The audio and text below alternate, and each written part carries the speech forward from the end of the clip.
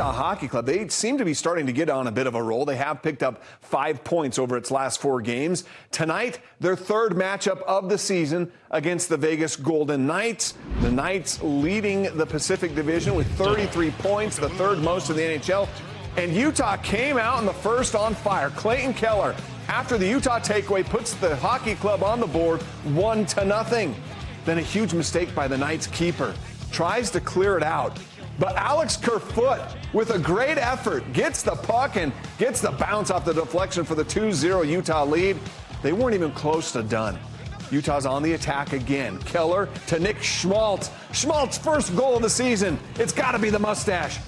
3 is nice, but 4's got to be way better, right? That's the right amount for the first period. Oli Mata's shot deflected off Logan Cooley for the goal. A 4-0 lead after the first period. They've added 2 more in the second period. It is 6-0 right now. Utah just putting the beat down on the Golden Knights down in Vegas.